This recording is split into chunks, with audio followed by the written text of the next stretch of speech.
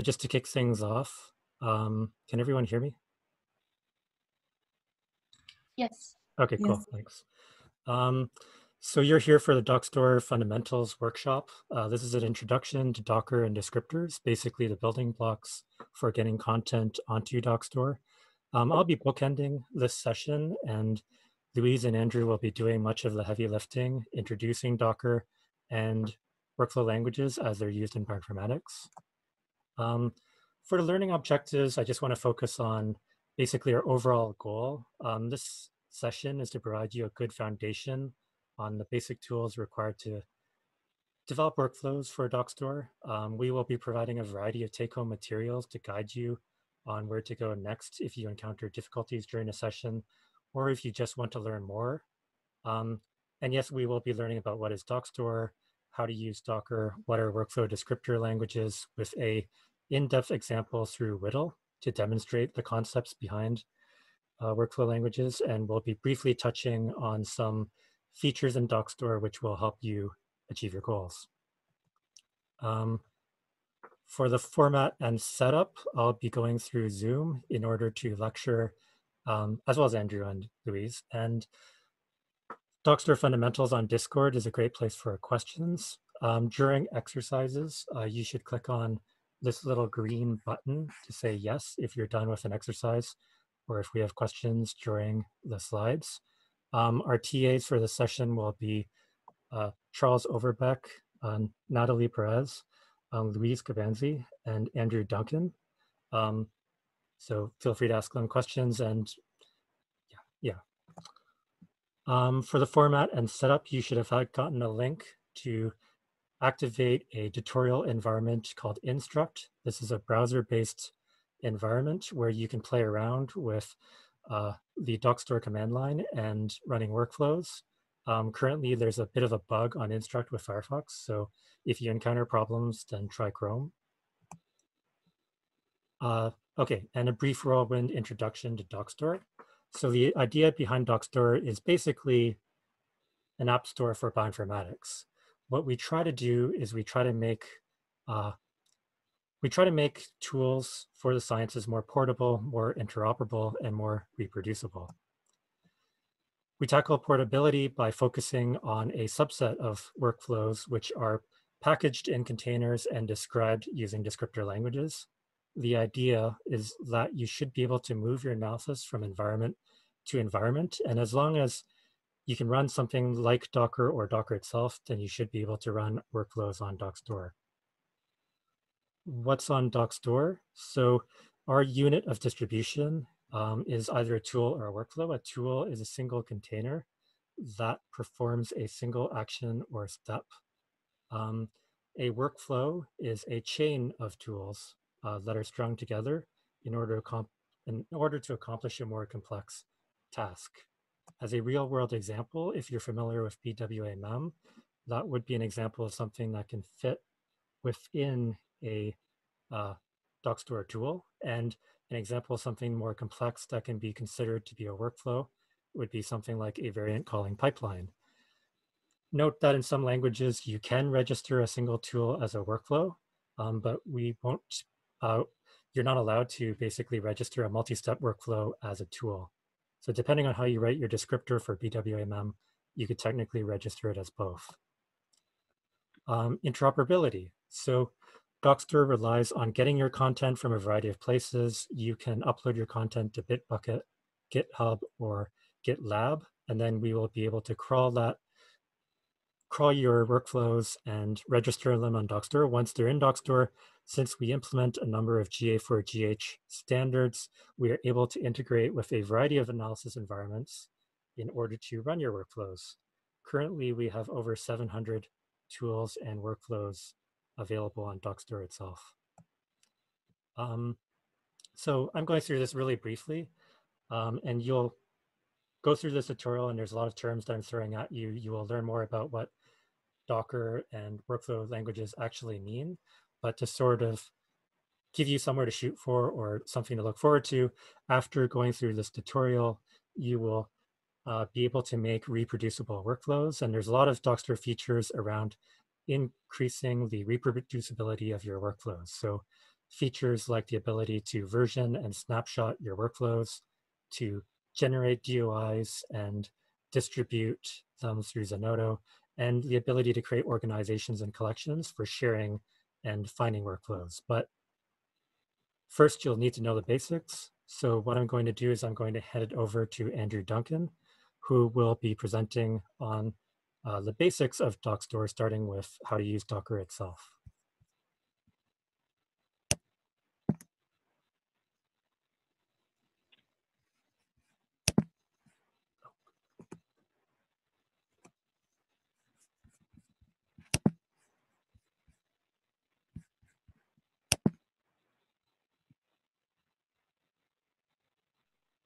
All right, can everyone see my screen? Yes. Yes. Yep. Awesome, thank you. Yeah, so I'll be giving an introduction to Docker, and I'll be connecting it back to Dockstore a lot because obviously that's the point of this lecture. But first, I'll give some background on what Docker is. However, before we can learn about Docker, we need to understand the concept of a container. So a container encapsulates all the software dependencies associated with running a program. It allows for portable software that runs quickly and reliably from one computing environment to another. We can see in this image, there's the three different containers above the whale. And if you look at the first one, there's GATK, Java, and R installed. So a user who's running this container would not need to worry about installing these software packages themselves, and this would save them a lot of hassle. So where does Docker fit into all this? Docker is actually a popular brand of container. You may have heard of some other ones, such as Singularity, but that's beyond the scope of this tutorial, though we will link to some documentation on it at the end of this in our take-home workshop. Okay, so Docker and containers in general, they help us solve a lot of problems. First, there's installation problems. These problems are related to installing the software that we want to run. So perhaps the software is built on a different OS, or maybe there's install documentation, but it's unclear, or maybe it's out of date. So that kind of makes it hard to do an install. Whereas the Docker image would have this software bundled up already. So the user wouldn't need to worry about any of this installation, and you wouldn't run into these issues. Next, there are dependency problems. These problems are related to the dependencies required to get the software working. So for example, software may require a different version of Java or Python than what is available on the machine. Or perhaps you have multiple programs you run on your computer and each rely on the same dependency, but they rely on different versions of those dependencies, so maybe different versions of Python. Using containers resolves this dependency because you can isolate these environments and have it self-contained. Finally, there's these portability problems that it solves. Things might work on one system, however, not on one used by one of your collaborators, which I'm sure a lot of you have faced before. Instead of having to support multiple systems, you could simply use a container. For Docker's case, a Docker container will run on any host that supports Docker or has Docker installed. Okay, so now that we understand what containers are and what Docker is and what problems they solve, we're going to focus on some Docker concepts. So in Docker speak, a container is a running image. It is packaged up, isolated software environments. It has all its dependencies installed. Whereas an image is packaged up code with all of its dependencies, but at rest, and that's the key difference. The terms container and image are often used interchangeably, and as I've said, this isn't exactly true. Images allow for portable software that runs quickly and reliably from one computing environment to the next. And there's also official Docker images from Docker Hub.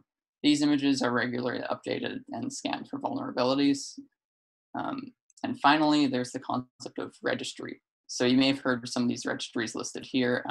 And a registry is simply a repository where users can store images, and this could be private or publicly, and it's done on the cloud.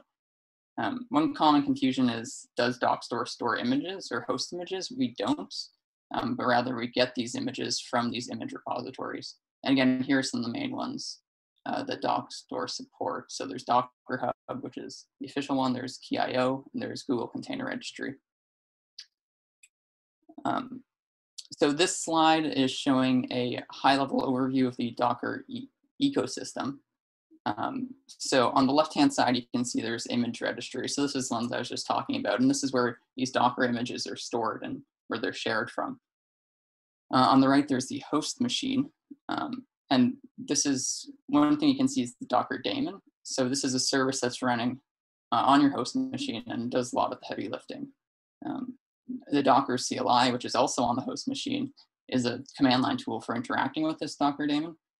There are a few commands that we show here in this diagram, and I'll go into them in a bit. There's also, as you can see, the images and containers, which are stored on the local, on the host machine. And these images could come from an image registry, or they could be locally built. And we'll go more into that in a bit as well. So this slide is going through that first command, which is the Docker pull, and just looking at it from a high-level perspective.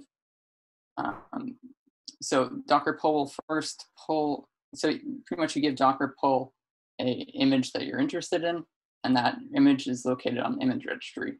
That will be pulled and downloaded onto the host machine, and now you have that image stored on your machine. This slide is showing how the Docker run command works. So it's what you actually will be running for when you actually want to run these containers. And what it does is it'll take an image that you have and it'll instantiate it and create a running container. One thing to note is the Docker run will actually perform a pull if the image doesn't already exist on the machine. So if this is your first time running an image, or perhaps it's updated, it'll actually pull from the image registry where it's supposed to come from. All right, so I'm just going to talk a bit about Instruct. So you should have gotten an email invitation to Instruct, and possibly you set up an account before this training session. If you didn't get an email, I think we're sharing in the Zoom chat or maybe in Discord a link to Instruct. And an account is not actually required to run this tutorial, so you can do it anonymously. The link should go to a page which says like start the BCC 2020 track. When you click on that, you'll get to another page which will have this section here. And if you click on the start button, it'll start preparing the environments. And this takes about a minute or two. But once the environment's done being built, there'll be a start button, and that'll actually get you into this machine. So while that's going on, I'm going to give an overview of the Docker CLI. But first, I'll do this myself so that everyone can see an example of this at work. So I won't be going from the email, but the email should take you to this page for the BCC 2020 training track. Currently, it says maintenance. Let me just refresh it. Yeah, so you should see Dockstore Sandbox and the Start button. And now I'm going to click on this, and it says welcome, and it's creating the environment. So it takes about a minute or two. Once it's done creating, there'll be a start button here, and we'll go into it. But while that's happening, I'm just going to go through I'm going to go through the Docker CLI. Okay, so the Dockstore clients is a command line utility, and it's used for a lot of things. This includes downloading and building Docker images, running Docker containers, and also managing images and containers in the context of like cleaning up your disk space, because these images actually get quite large, and you'll see that as you're building them. And it does more than that as well. This code block here is just showing the general format of the Docker CLI command. So you have obviously you're invoking the Docker program, and then there's going to be subcommands. So that could be something like run, or images or containers, but I will walk through this in a second. Okay, so here's some of the subcommands I was mentioning before. These aren't all of them, but this is like some of the more common ones you'll be seeing, especially during this lecture. The Docker info command up here, this displays system-wide information about your Docker installation. So currently, if you were to run this, it just prints out a lot of stats, and you wouldn't necessarily, it wouldn't make sense to you, but we're hoping at the end of this tutorial, at least some of it will make sense. There's also the Docker image subcommand, and this is used for image-related commands. And there's also the Docker container command, and that's used for container-related commands. And finally, one of the main commands you'll use is this Docker run command. And this is used to actually run the Docker containers. And you can see this is the general structure, but I'll go into it more in the next slide. And we will have you running an example container actually in the instruct environment quite soon. So how are containers commonly used?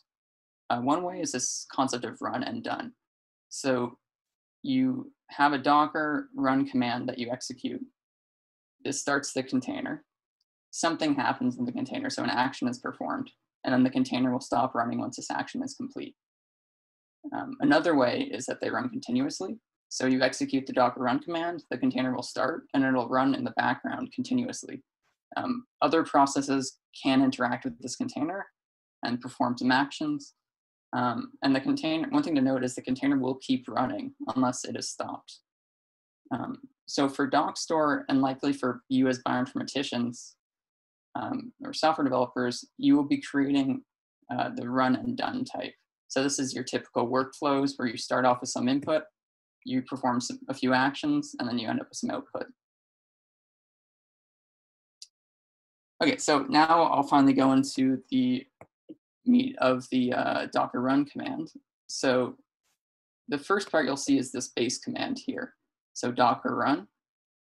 The next part is this optional flag. So there's a lot of optional flags, but you don't really need any to run some of the more basic images. But one example you could do is you could use the name flag to specify a name for the container, just to make it easier to reference instead of using an ID. The next thing is the registry name.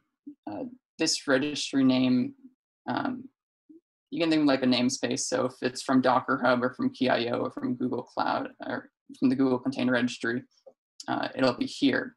But one thing to note is it assumes if you don't specify this, that it is from Docker Hub. So if you don't see KeyIO or anything like that, it's a Docker Hub image that you're referencing. And then of course you need the path to the image. So this could be something like Ubuntu or SAM tools, which we'll look at soon. And this works for both the official containers, which are blessed by Docker Hub or Docker, and any user containers that are available. And then another thing to add, which is optional, is the version of the image you want to run. So obviously, if you're trying to do reproducible analysis, you'd want to run using the same version of a software. So you can use this tag to ensure that you're using the same version as previous times. And then finally, there's the arguments. And this is what's actually passed to the container. So this is the command you actually want to run, and it'll be run within the container. So as previously mentioned, we'll be using the platform called Instruct to complete the exercises. And just a quick summary of what it is, it's a browser-based tutorial environment. And we've set up an environment that has things like Docker and the Dockstore CLI installed so that you all don't have to do it. This will save you all the hassle for the installs. You can kind of think of it like Code Academy if you've used that before. I'll quickly give a demo of the environment because it should be ready by now. Yeah, so there's this green start button here. So if you click on the start button, we'll go into it. So here's the sandbox. This part isn't too relevant, so just a quick intro, so we can hide that.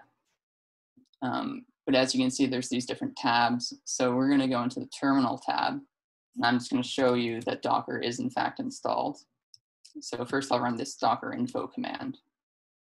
And as you can see, there's a whole lot of specs that are printed out. So is it in debug mode? How many containers do we have? How many are stopped? Number of images? But it also has a bunch of other things. So it can be quite useful. But I'll show you the Docker help command because this will print out all the different subcommands that you have available. As you can see, there's quite a lot. But yeah, so this is just confirming that we do have Docker installed. And one other thing I want to note, so we have two sections of exercises. One is for Docker and one is for Whittle. So for the first part that I'm going through, you'll want to look at this Docker instructions here. We'll also have these in the slides, but this is just another place where you can see where the exercises that we're doing are. And don't click outside. This is just our documentation. You'll only be using this one page. Okay. So we're going to get right into our first exercise. This will have you running something called whale say, which is, it's a hello world type program with a bit of a twist. You may have heard of cow say before, and it's similar to that. So the command is given both here on this lecture slide, as you can see here, but is also in that instructions file, which I just mentioned earlier. So try running this command and replacing this fill me in section with your own text. If you run into any issues, please raise your hands or please make a comment on the Discord channel and we'll have someone get back to you. So we'll just give you a few minutes to complete this now. And remember, when you've completed the exercise, please go to the participants and click yes so that we know it when everyone's done.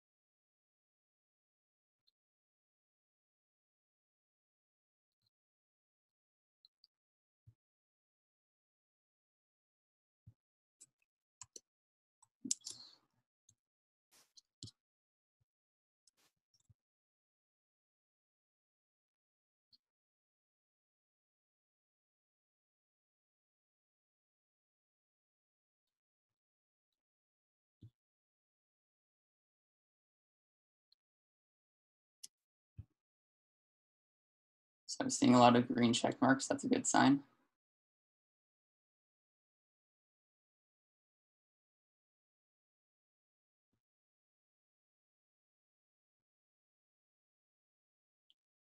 And again, if you have any issues, just raise your hands or make a comment or message the chat in the Discord.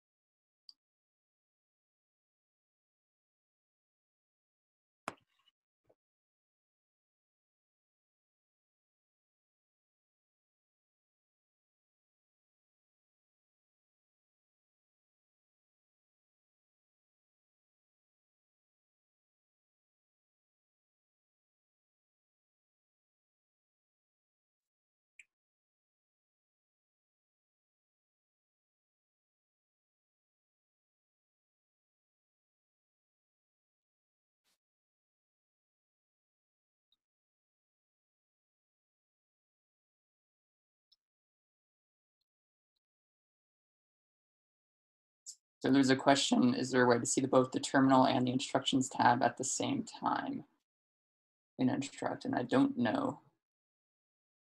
Let me see.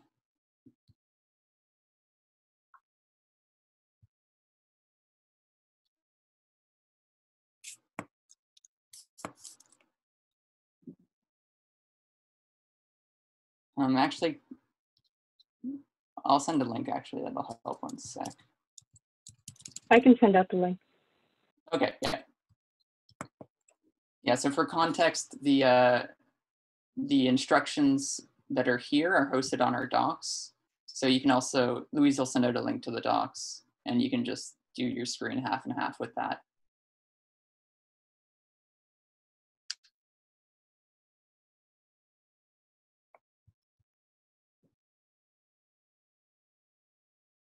Okay, so it's been about 3 minutes, but still don't see all greens, but for the sake of time, we'll keep going. And again, if you have any questions later on, ask on Discord, and we'll also, when we take a break, you can ask more questions with the TAs. Okay, so what you should have seen was a whale, and it's printing out whatever message you typed in. And there's an example of this in that in the Docker instructions here. So I just put hello, so you'll see it saying hello, but you can put hello, whatever your name is, and it'll say hello. Okay, so oops. So now we're going to look at how to explore containers interactively. So previously, the whale say commands, it was the run and done type, which is usually the case, but sometimes you might want to enter the container while it's running. Maybe you're developing the image, or you just want to test things out. So previously, actually at the top right here, there's these flags that you can have for the Docker run command, and they're optional. Here, there's these two, the I and the T flag, and these, you can think of, they drop you inside the container. The -I will keep the standard in open for interactive use, and the T allocates a terminal. You can then interact with the container's terminal as if you're interacting with a normal command line. So down here, we have an example. And here we're running the SAM tools container, and we're going to run in interactive mode. So this is just a container that we made, or that Louise made, that has a SAM tools installed. And this will enter interactively so that you can interact with it. And we'll see this in action in a few minutes. The next concept I want to go into is how do we share data between host and the container. So it's a common need that we'll want to share this data. In the previous slide, I showed running SAM tools in a container, but this isn't really much use unless you actually have data to call SAM tools on. So if SAM tools can't access that data, it's pretty much useless. So that's where the -v command comes in, and this is known as a bind mount. It'll take some host directory, and it'll map it to a directory within a container. Any files that are added to either directory are available in the other. So the first code block shows the format of this command. Sometimes the orders, people mix it up, but pretty much the first one is the path on the host. So this may be where your data currently is, and then separated by colon, and then the path on the container. So this data that's put into this host folder here will be accessible in the container at this folder. And not only is this flag useful for getting the data into the container, it's also useful for retrieving the data that's generated by the container. So any data created in the container that is not stored in one of these shared directories is actually lost when the container is exited or when it finishes running. So it's important that we store any of this output into a shared directory such as this. In the example at the bottom, we have this /user/data on the host machine, and that's mapped on the container for /temp/data. Any files that we write in the container to /temp/data, once the container is done running, or actually even when it's still running, if we go on our host machine to /user/data, we will see that data. One thing to note, though, is we highly recommend using absolute paths when you're doing this bind mounting with a -v command. All right, so now we're going to move on to our next hands-on exercise. Before we do that, I'm just going to give a quick demo for something I had shown earlier, which was the SAM tools. And I'm just going to show how this interactive, the IT flag works. So if I go here, it's going to clear, and then I'm going to run -IT, KIO, and SAM tools latest. So I'm going to run it. Can't find it locally, so now it's going to pull it. It's pulled it. And if you noticed, this previously was root Ubuntu 18.04, and now it's root at just this long string. So this is saying I'm inside the container. So I'm no longer in my host machine, I'm now within the container. And I'll just confirm that SAM tools is installed. So if you type in SAM tools, it just prints out the help message. So yeah, so we have it installed, but again, it's not very useful if we don't have it, if we don't let the container access any data. So to exit out of the container, you can type in exit and then press enter or return. And as you see, I'm now back into my host. Okay. So yeah, this isn't very useful unless we actually have data that we can run SAM tools on. So this exercise will have you running 2 commands shown here. And the first is actually going to get you to enter the SAM tools container and just confirm that this directory here, which includes some data, is properly mounted to the /data within the container. And then the second command will use the SAM tools, and I'll actually call a SAM tools command, and it'll convert this mini SAM file into a BAM file, and it'll store it. And that should be accessible outside of the container, so from your host machine. The exercise is again also on that instructions file, and also Louise probably sent a link to it as well if you want to open it side by side. Again, please raise your hand if you have any questions. Press yes once, or press the yes option once you're finished with the exercise, and also use Discord or the chat here if you have any questions. We'll give you a bit more time to complete this exercise because it is more complex, plus it'll give you some time to explore the containers. But I'll give you a heads up when there's only a few minutes left. Oops.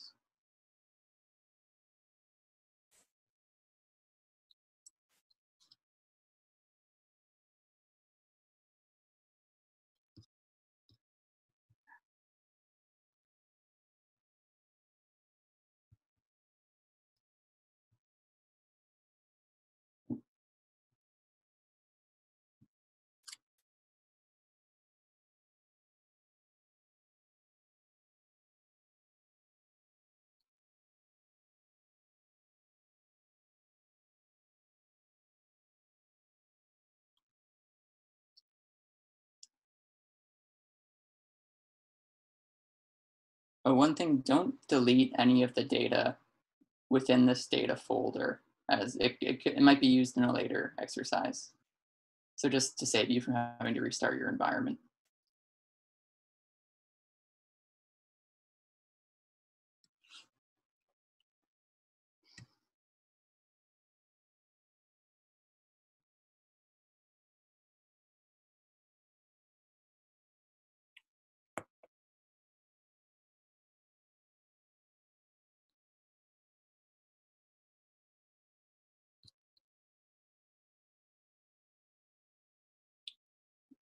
So again, if you go to the Docker instructions, it'll have the different exercises, but there's also this extra reading at the bottom. And if you need to go back to figure out what the -IT are for, or maybe what the -V does, you can see that down here for an example.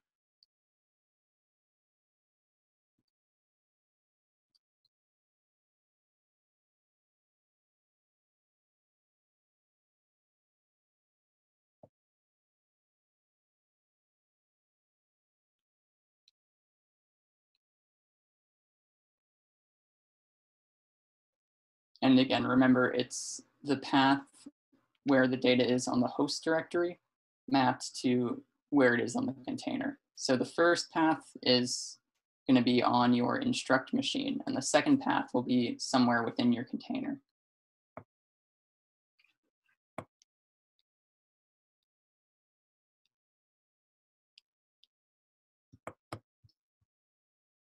Oops.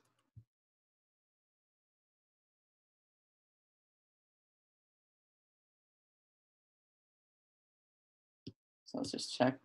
I see some greens.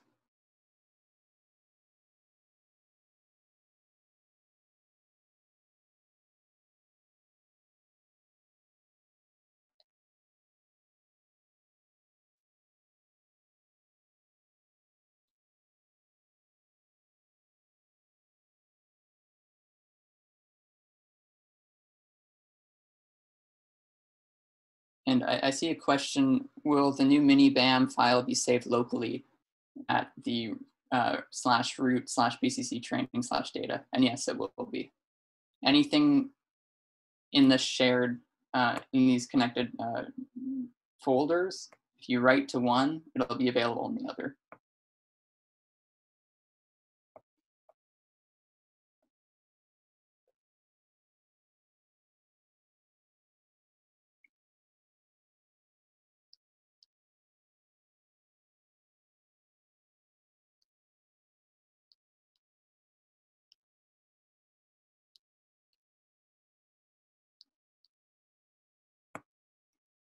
So there's a question about how can we get the data out later? If you run this command right here, for example, so if you notice the command that's being run, /data mini.sam, it outputs to /data mini.bam. Those are paths within the container based on this mapping here. But once you run this and it finishes, it'll store the output. The output will be stored and accessible in this root/bcc 2020 training/data.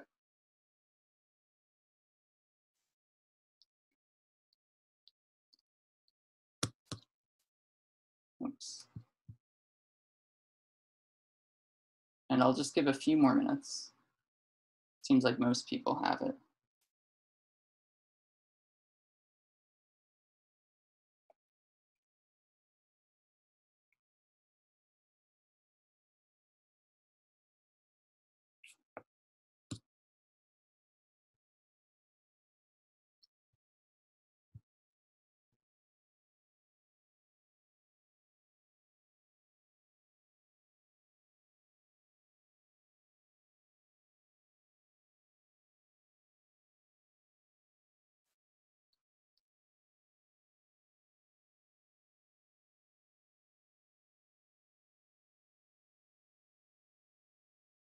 So someone is saying, why is the /data folder not showing up in the SAM tools container? So it should show up because the -v command will, it'll create the folder on the container if it doesn't already exist. So it should create the /data. So if you do ls/data while you're within the container, it should work.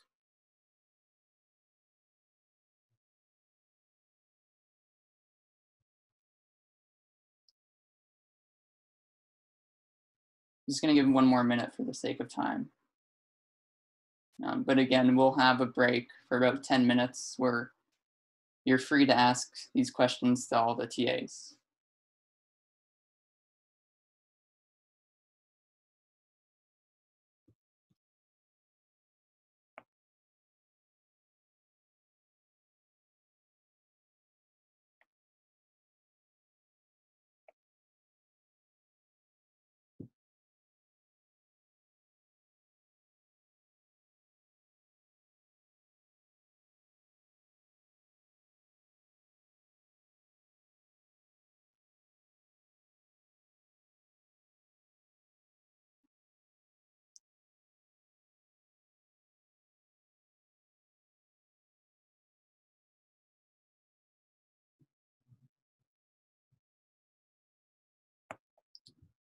So there is one question about the difference between -v and -mounts. So I'll move on really quick, but we'll have some readings about this, but the gist is -mount is just a more verbose way to do the same thing.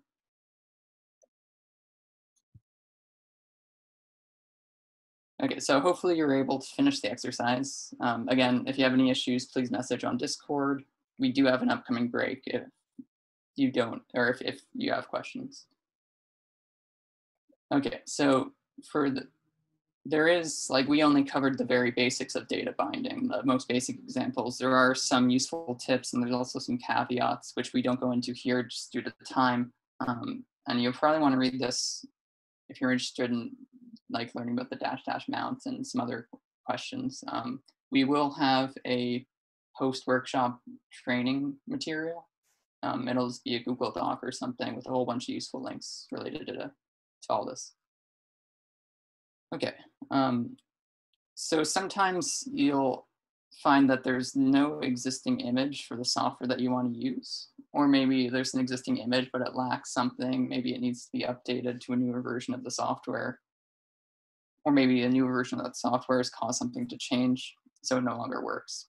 So that's where Docker files come in. So Docker files are used to create our own custom images. So all the Docker images are based on Docker files.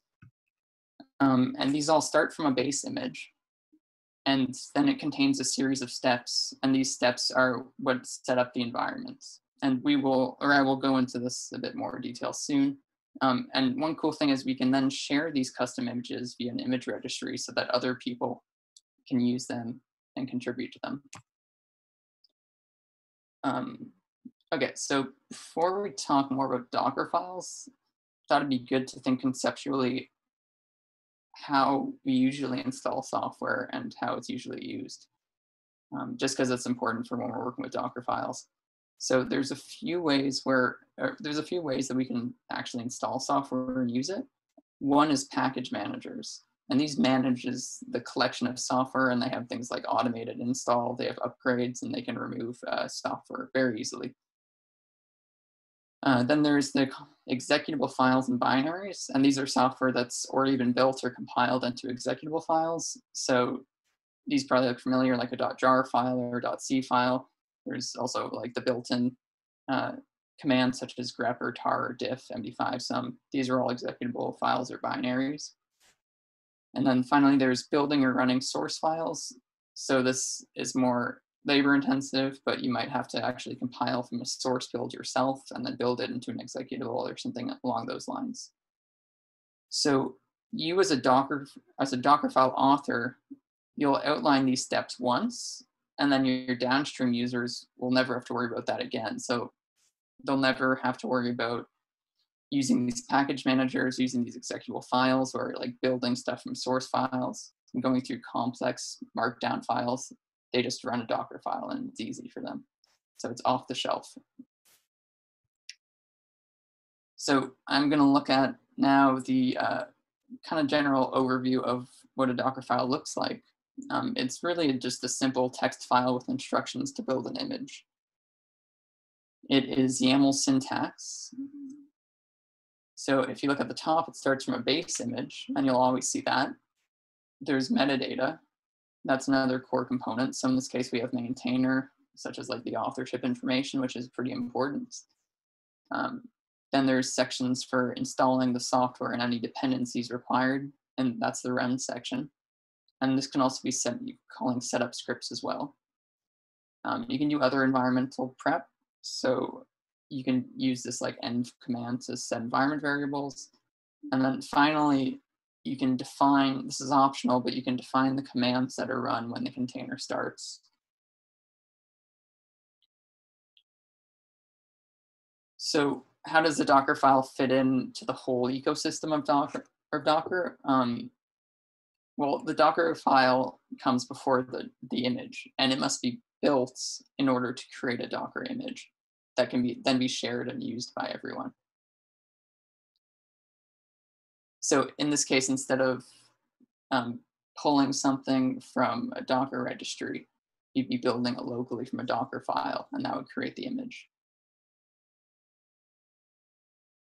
You can then, now that you've created this image based on a Docker file, you can now run it the exact same way you did before and create a container.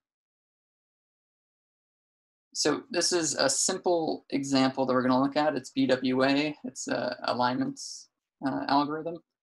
And this is installed via package manager, which is one of the examples of how you might be installing your software currently. It's installed with apt. Now, this has the same components that I mentioned in the previous slide. You'll notice if you think of it in terms of components, no matter how big these get, as long as you think about them in terms of components, they get easy to follow.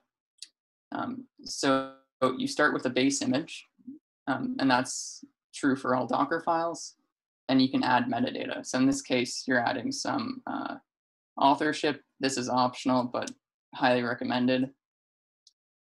Then you can do things like install any dependencies that you need or change the user, which we won't go into here. And then you can install the actual analysis software that you want to use. And in this case, we're just installing BWA with APT. So earlier I mentioned that we need to build Docker files to create the Docker images, and that's with this Docker build command. You can see at the top the general structure. It also has the flag options, but it has something called the build context, which can be a bit confusing. Think of it like it's a directory containing a set of files the build process can refer to during the build. So this includes like the Docker file. And by default, the Dockstore CLI will look for a Docker file in the root of the build context. So like you give a path and it looks for it's that path/Docker file.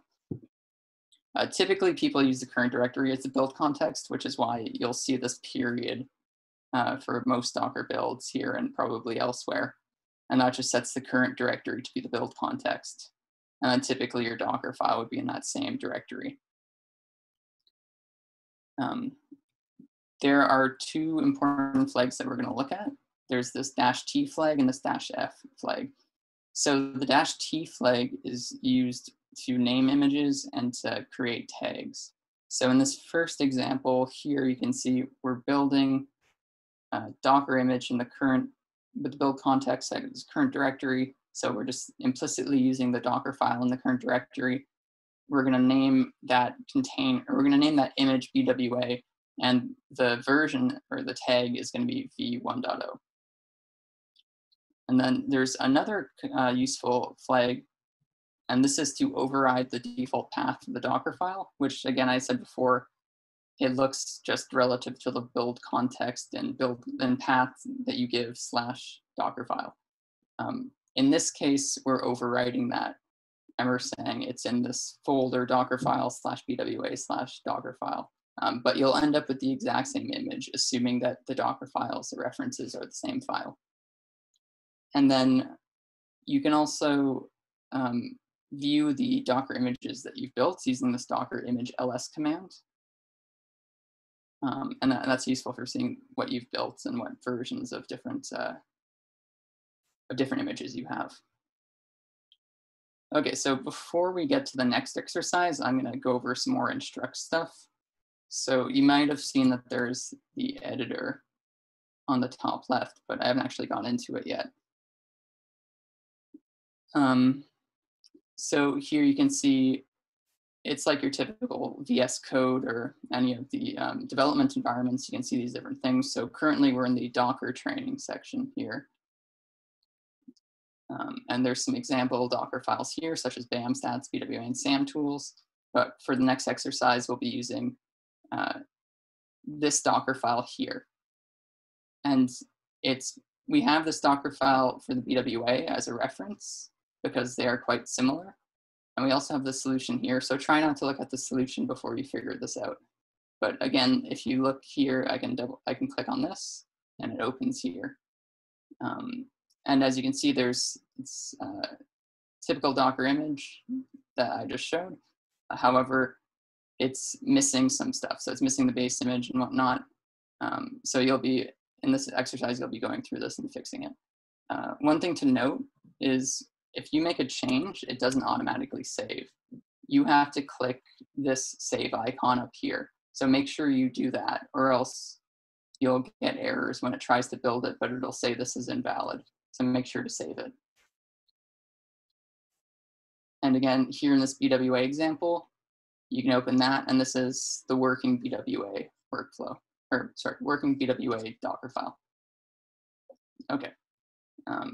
So this is just an overview of the next exercise. You'll be writing your first Docker file, and this is using the Tabix software, which is used to index genome position files.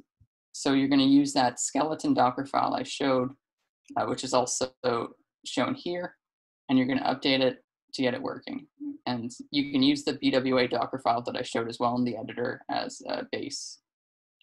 But the gist of what you'll want to do is you're going to try updating the base image to Ubuntu 18.04. You're going to install any extra dependencies. In this case, there's no extra dependencies. And then you're finally going to install the analysis software. So this is also using APT, and the software is called Tabix. So once you have that done, don't forget to save it up here. And then you'll want to build the image from the Docker file using the commands that I just went through.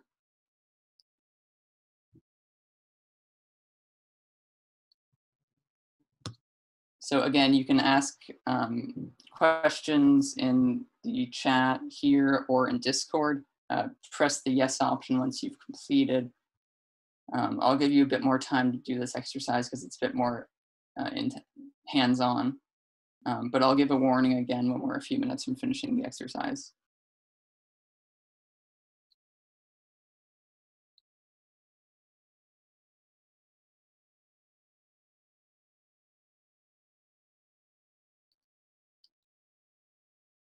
So I'll keep this slide up, but again, it's also visible if you go to the Dockstore.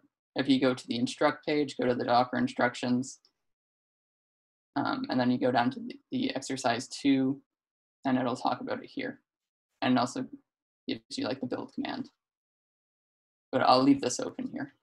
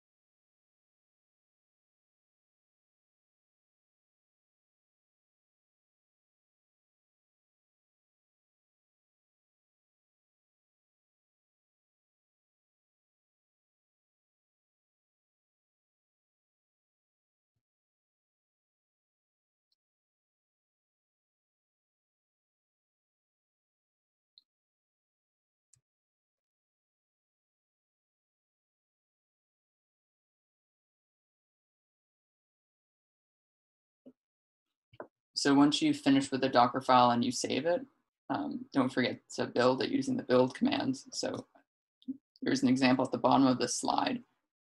And remember, the -f is optional. If you're in the same directory as the Docker file, it's not required. So one option is to change directories into the folder that contains that Docker file.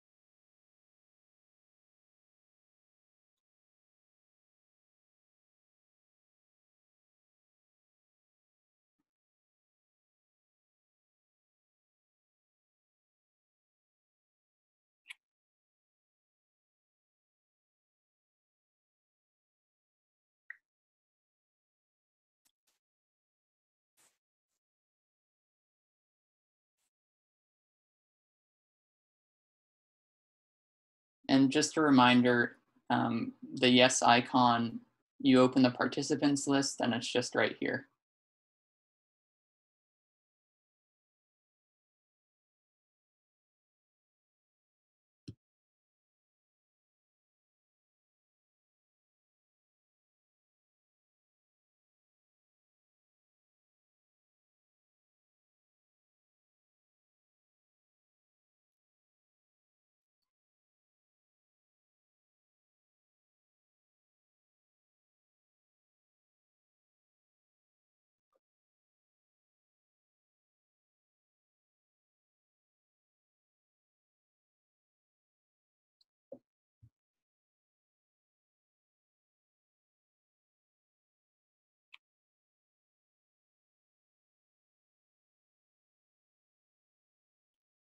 So someone's getting an error that they can't install Tabix.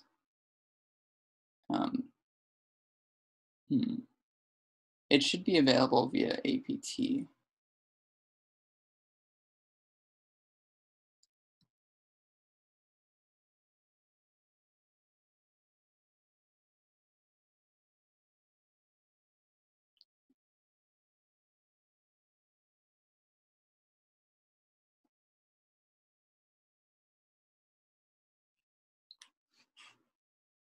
Yeah, make sure your base image is set to 1804.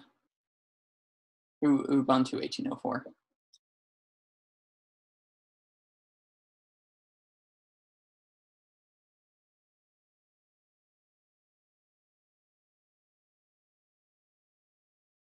Okay, so we're at 22 yeses, so we'll just give a few more minutes.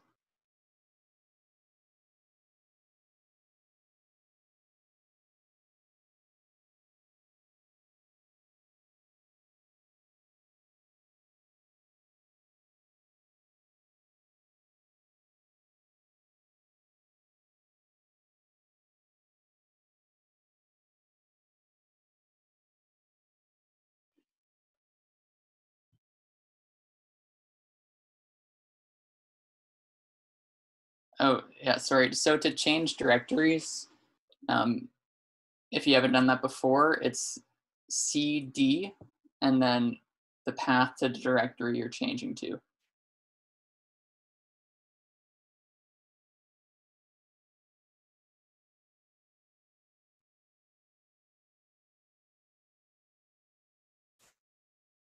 But it's actually not required for this if you just give the full path in the -F option.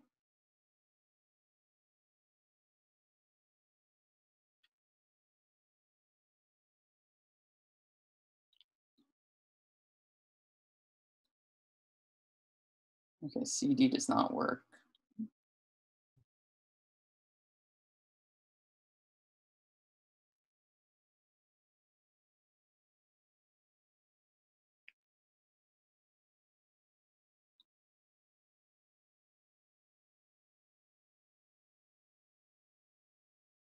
So because of time constraints, I'm just going to give 2 more minutes.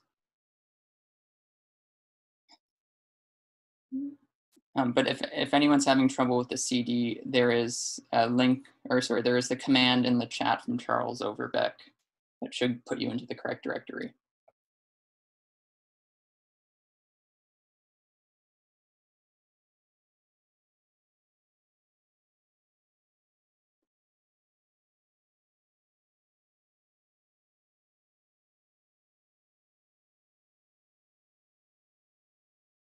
Okay, yeah, only edit anything that's in these curly braces for this tutorial. Sorry, I should have emphasized that.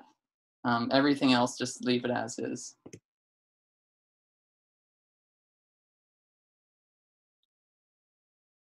So I'm just going to give 1 more minute, but I will go over the solution.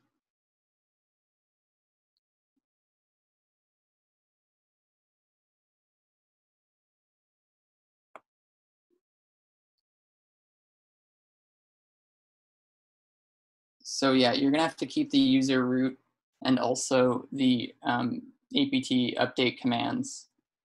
I think the apt update command will update the list of dependencies that the container knows about. And then that's why I can't find Tabix, because it doesn't have the updated list of dependencies.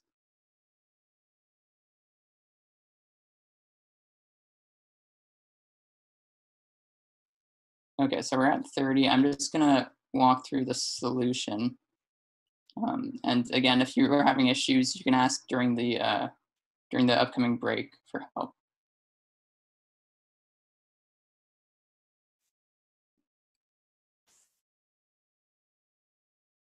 Okay, so this is the solution.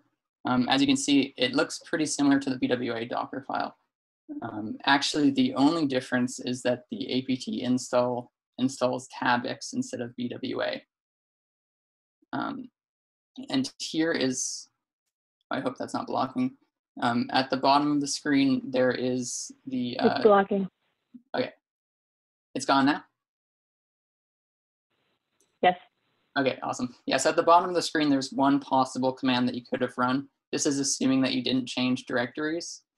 So it's going to build, it's going to say -t tabix, so it's going to name it tabix. It's going to set the Docker file to be that path shown there, and it's going to use the period as the build context, so the current directory. But if you had changed directories, you probably wouldn't need that -f.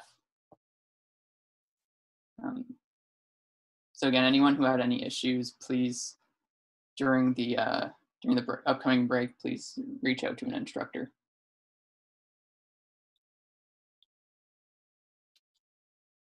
Also, it wasn't necessary to name it tabix. Like, you can still build it without the -t, but it's useful for referencing later on.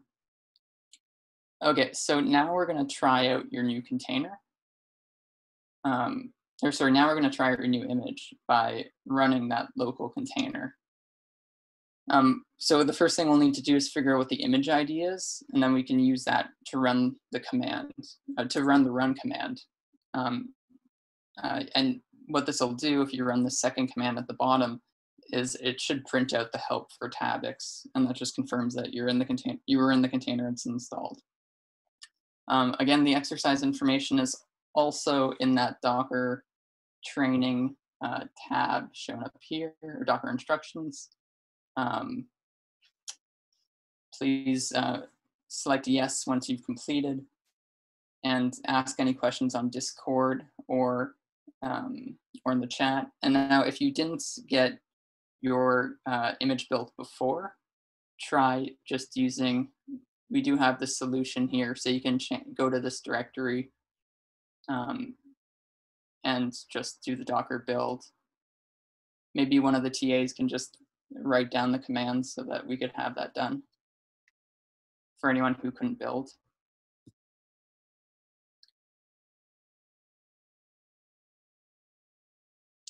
And again, I'll give a warning when we're a few minutes from finishing.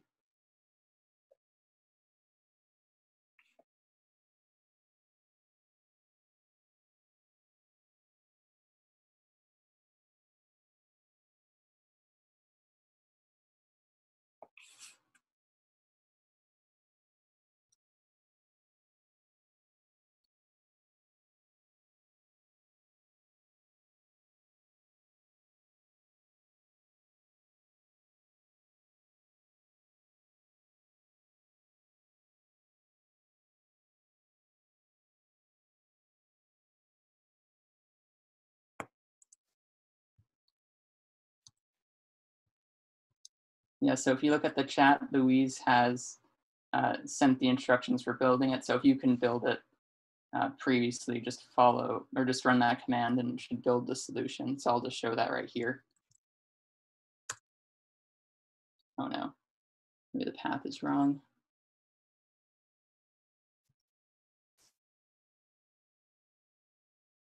Oh, I think the copy paste isn't working. Darn.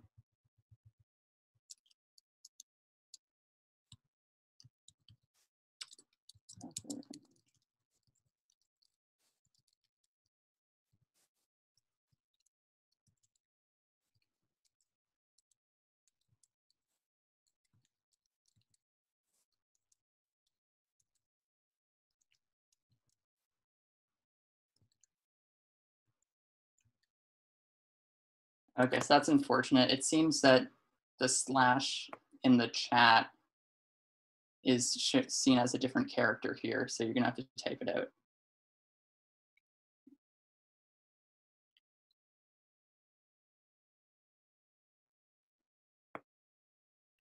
So for build context, yeah, it's a bit confusing, but it's like the folder from where everything runs. So it'll look in that folder that you give as the build context for the Docker file.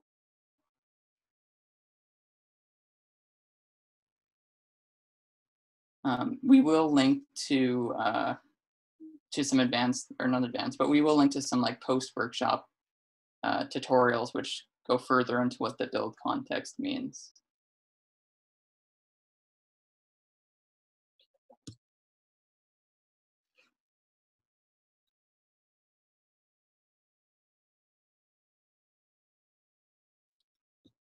So I'm actually just going to demo the Docker, the first command. So if I do docker image ls,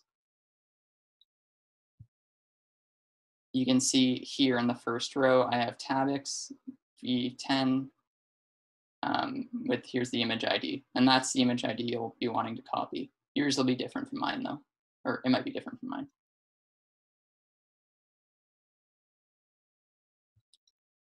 Okay, so how are people doing? 21 yeses. I'll just give 2 more minutes.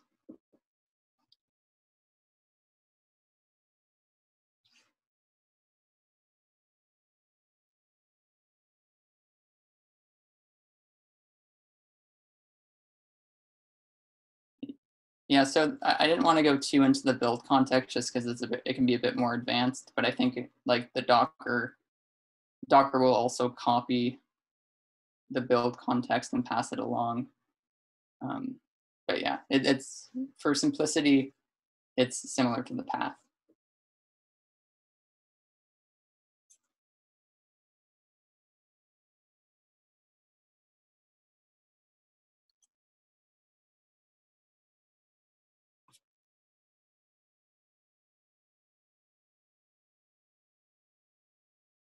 Okay, just for the sake of time, I'm just going to demo this command right here. So docker run image ID tabix. So if I do docker run this one tabix, so it's run this command here, and it confirms that our Docker image or Docker file was successfully built to Docker image, and that image had tabix installed in it. So that's awesome.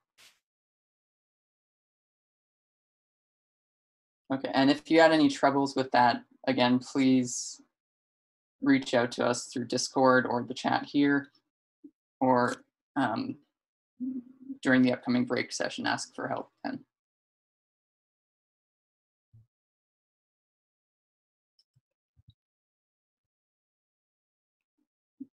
Okay, so this is a slightly more complex example. I'm not going to go into the nitty-gritty of it, but the key thing I want to state here, or sorry, first I should specify that what this is. So BAM stats is a software, and pretty much given a BAM file, it'll generate some statistics. But the key takeaway I want to give here is that even though the Docker file looks more complex, it's still doing the same core steps. So it might be a bit overwhelming at first, but it'll save your users and possibly you if you're building this and running this a lot of time in the future. So don't focus on specifically what's being run, just the overall structure of it. So you still start from a base image up here. You still give some authorship information. Here it's just installing some dependencies. It's going to install the actual analysis software here. And then here it's just doing some setup scripts. And then here at the bottom, it's just the default command that's run. But again, that is optional.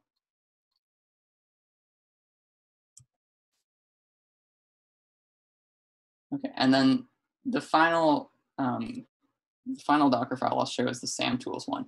And this is an example of compiling from source. This is when we actually have to build or compile the source files to make an executable. Again, it may look a bit intimidating, but it follows the same general formula. It starts with this base, and then adds some metadata. Again, it's just talking about the authorship. It's going to install some dependencies. Then it's actually going to install the actual software. And then it just does some setup scripts, and this also does some changes to the environments to add it to the path. But again, it's a very similar structure that you'll be seeing recurring throughout Docker files when you're creating them in the future. Okay, so as developers at Bosk, we're obviously very fond of source control and open source. So with Docker files, things are no different. Dockstore recommends that you use an external Git repository, such as like GitHub, Bitbucket, GitLab, to track and keep track of your Docker files history. And then you can register these Docker files to an image registry such as Docker Hub, GCR, or Key.io. And these will actually build your Docker files into Docker images, and they'll be available to other people and yourself to use. And some of these also have extra stuff like vulnerability scanning. I think Key.io will also do some vulnerability scanning, which is nice. Okay, so this is some more take-home reading for just best practices for when working with Docker files. I won't go into it here, but they'll also, again, we'll link a lot of extra tutorials in our take-home guide, which we will send later after the conference. So now we're just gonna go on break for, I think, about 10 minutes. So if you had any trouble completing one of the previous exercises, now's a good time to talk to one of the TAs to see if they can get it working for you. All right, okay, so let's get back into it. So what's next? So Docker is great. It tells us how to install software. However, it doesn't tell us how to use software. And that's where descriptor languages that's where descriptor languages come in. They're the solution to this problem. And Louise will be going through them in her introduction to descriptors. So I'll just switch now.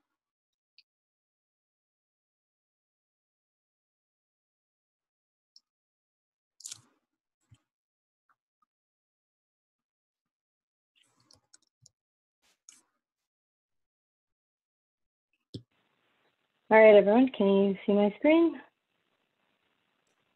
Yep. Yes. All right, great. So today I'm gonna go over the descriptor training today. So we're gonna be walking through WDL in depth, but the high level concepts that we're gonna go over are largely shared across all the descriptors that Dockstore supports, like CWL, WDL, and Nextflow. So these shared concepts make it easier to translate from one language to the next.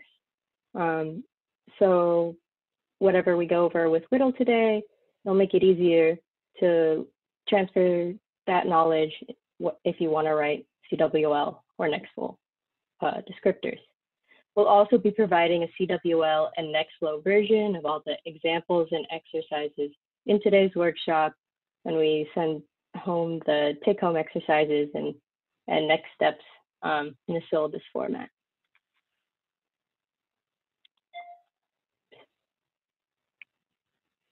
Right. So what are the common components and concepts shared by descriptors? So Andrew just went over how in-depthly about containers. So a container is a packaged up code with all its dependencies.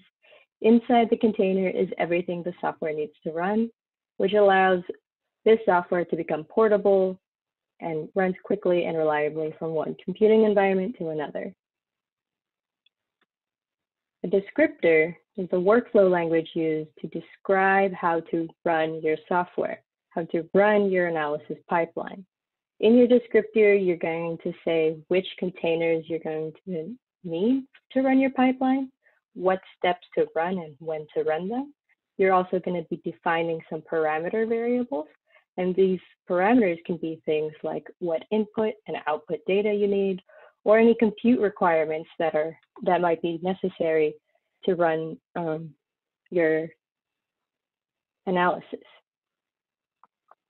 And the parameter file specifies the actual values that you're going to fill into these parameters. So you can think of descriptor as the template, and you can think of the parameter file as the values to map to that template. So CWL, or the Common Workflow Language, is one of the descriptors that Dockstore supports. It was actually the first descriptor that Dockstore supported. So CWL is an open and portable standard for describing analysis workflows and tools. It's an alternative to WDL and Nextflow that might be used in your lab or institute. We'll also be giving you the tutorial examples, but in CWL, for you to compare what we did today to how it would look like if you use CWL. So the implementations or engines that you need to actually run a CWL workflow, these engines are what actually understands the CWL language, so that the machine can understand what you'd like to run. So CWL doesn't officially have a single official engine, but CWL tool is the reference implementation or engines. Other implementations include Arvados, Toil, and Cromwell also support CWL. On the Dockstore platform, we have a launch with feature, which you can launch workflows into an analysis platform, which is basically a cloud compute environment. And for CWL workflows in particular, you have the choice of launching a workflow that's hosted on Dockstore into the 7 Bridges Cancer Genomics Cloud. Nextflow is another descriptor supported by Dockstore.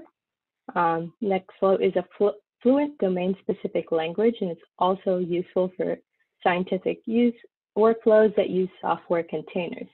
One particular thing to note is Nextflow supports both Docker containers and Singularity containers natively. And you can view Nextflow as an alternative to CWL and WDL, and Nextflow might be the more common choice that you use in your particular lab or institute.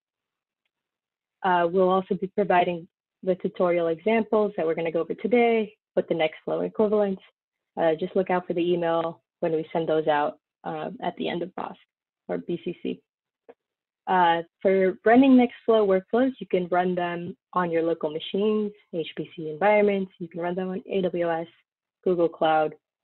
Cloud support is available via Sequestra Labs. So finally, there's the workflow description language, also known as WDL. And the examples we're going to go over today are going to be in WDL. WDL is known as a human readable and writable descriptor language. The engines that understand WDL include Cromwell. So Cromwell was the first execution engine that understands WDL. It's a workflow management system geared towards scientific workflows. Both Cromwell and the workflow description language, aka WDL, were started at the Broad Institute but have since spun off into their own open source projects. Other analysis engines other workflow engines that understand WDL include Toil and Mini-WDL. So on Dockstore, the analysis platforms that you can use to launch WDL workflows that are available on Dockstore include Terra, which also include the Anvil and Biodata Catalyst platforms, which under the hood use the Terra platform.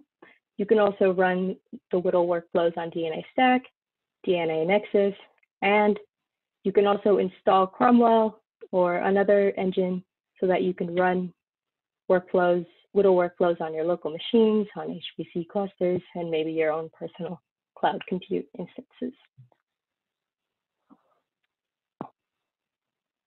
So WDL has many features that you can use to do some cool analysis, but my main goal today is to go over some basic fundamentals so that you can use these fundamentals to understand more powerful features described in the WDL documentation and in later tutorials. So let's go. So the 3 top-level components that are part of the core structure of a WDL script are the workflow, the call, and the task. So first, the workflow. This is the workflow component is basically the workflow block.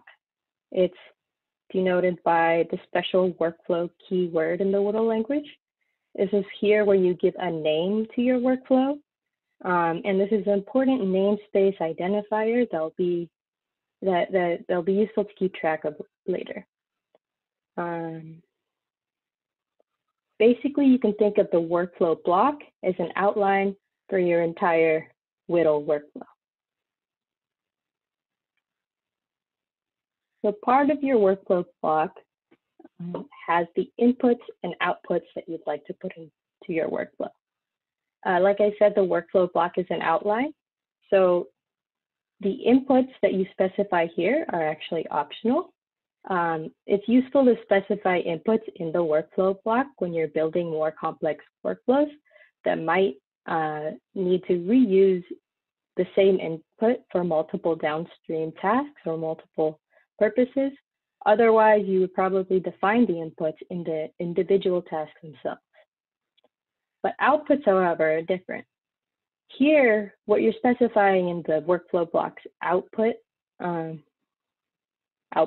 block are the outputs of the entire workflow that you want Cromwell to keep track of later. So this is basically saying to Cromwell, I want to keep these, whatever outputs are produced from this workflow, and I want you to put them in a special directory. So another top level component of a WDL workflow is the call. So a call is a component that defines which tasks a workflow will run. This is still located within the workflow block, but you can specify input parameters at this point to pass to that task. And specifying input parameters here at the call level is also optional. This is, you'd maybe want to specify them if, say, you're passing inputs that you've defined at the workflow block, say something that you've defined once globally and you want to pass it to a specific call, or if you want to say the output of one task as the input of another task. Otherwise, you would probably specify inputs at the task level. So the tasks are the third high-level WDL component I want to go over today. And a task is basically referred to within a call within the workflow block, but it's actually defined outside of that workflow block. So let's go over what tasks are in depth. So a task defines all the necessary information to perform an action. The command block is that action that you want to perform in a task. So the command is actually required when you define a task block. So basically the command is, you're saying this, I want this to be run in the execution environment. It's very simple to the commands you'd run on your command line. You can specify multiple lines or multiple commands within your command block. So to further specify what we can define at a task level let's go over some inputs. So inputs to a command or inputs to a task are optional and they're only required if that task will have inputs. Inputs must be typed. So for example, I'm saying that this input called my name is going to be a file, and I'm passing that file will be used in my command.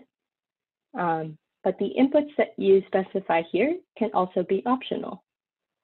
As in, the individual inputs can be optional and the entire input block can be optional in itself. So if you want to say that an individual input is optional, if someone does not need to pass something, you would give it a question mark.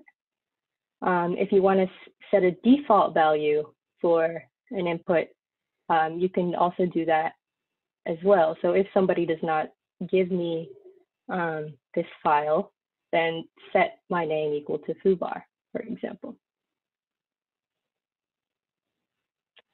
And so at the task level, you're also defining some outputs for your task. So in the output section, you're saying these are the values that should be exposed as outputs after a successful run of this task.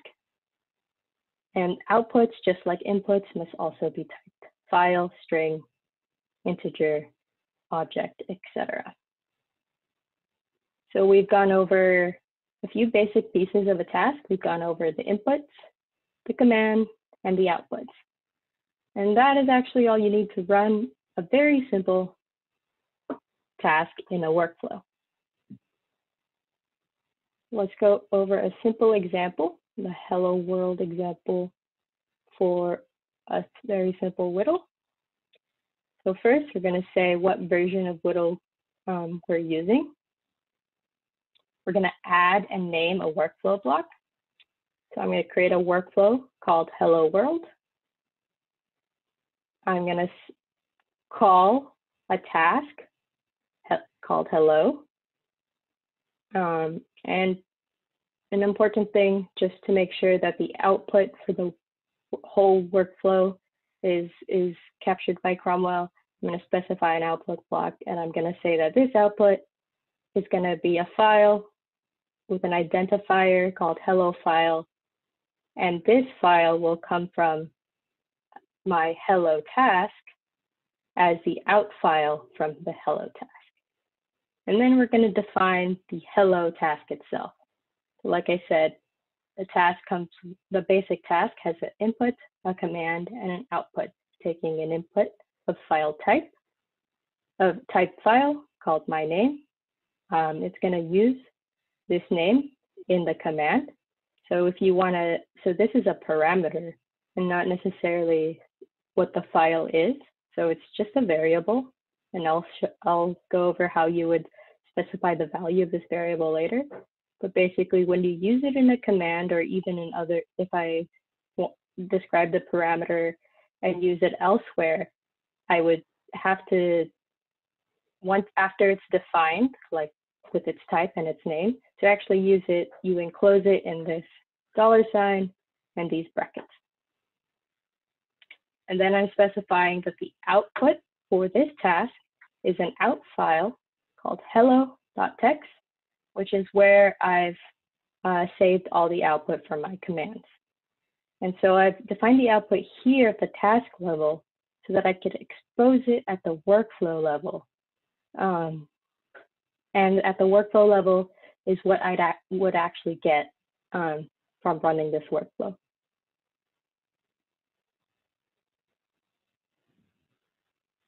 So to actually fill in what those input values are from the whittle workflow, you use a JSON parameter file. So a JSON file, it's really just a text file that's composed of key value pairs. And you're using it to fill in those parameters or variables in the whittle file when you actually run the workflow. So here for my hello JSON, I am passing in a file called name.txt, and that name.txt will find my workflow through this key right here. So the key is composed of first the workflow name, which was hello world, the task name, which is hello, and the parameter name, which is my name.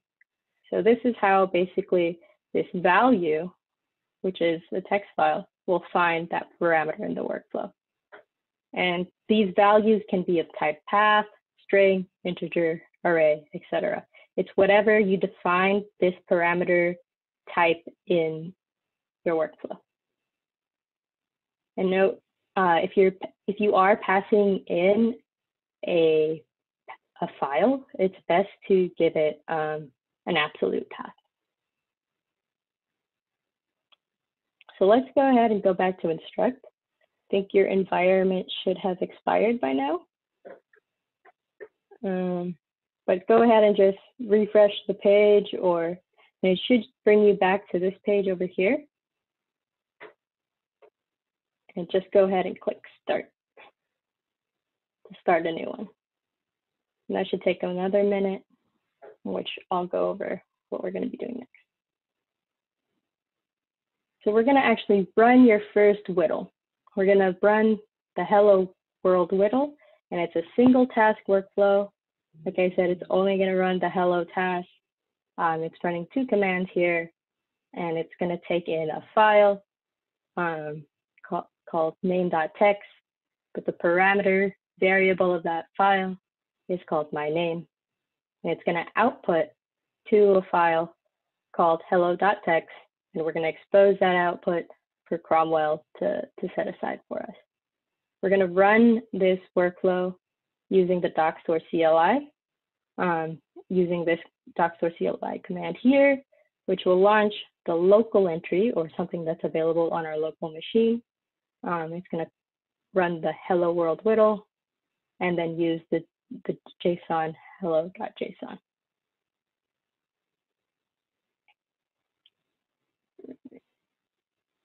So go ahead and press start.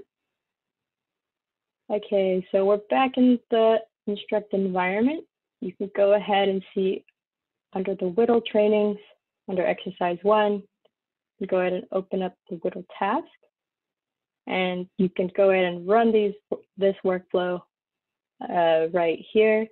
First, you want to move into the directory where the WDL file is located, and then you want to run the workflow.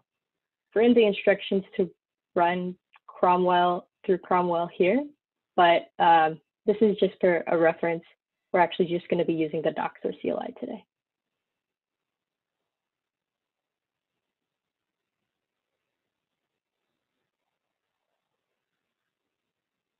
Go ahead and do this with you.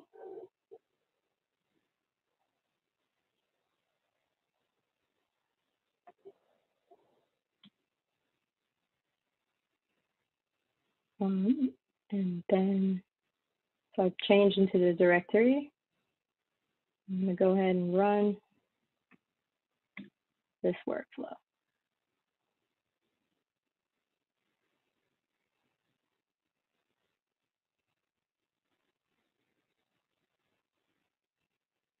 So this is calling Cromwell under the hood.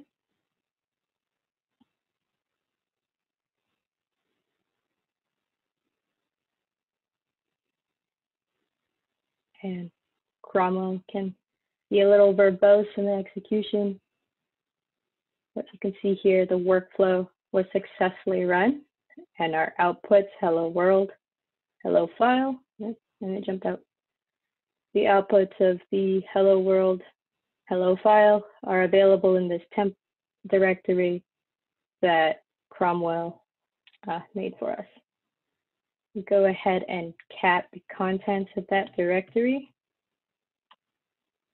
Say, hello world, my name is Potato. So normally Cromwell or WDL and other workflows are running in a special environment that will actually move these files and generate a GUI output. You'll learn more about those later. But when you're running it in a local machine or directly on the command line, you will get the actual programmatic output that we see here.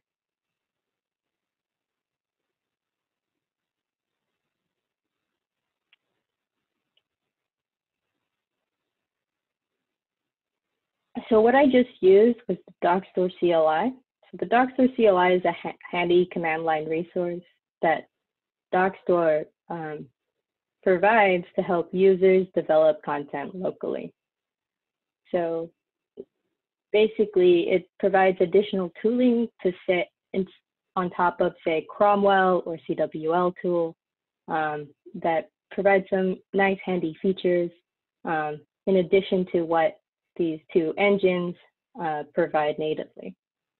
So you can run descriptors locally, or you can run descriptors directly from Dockstore using the Dockstore CLI. It'll actually pull the descriptors that are stored on Dockstore and bring them to your local machine.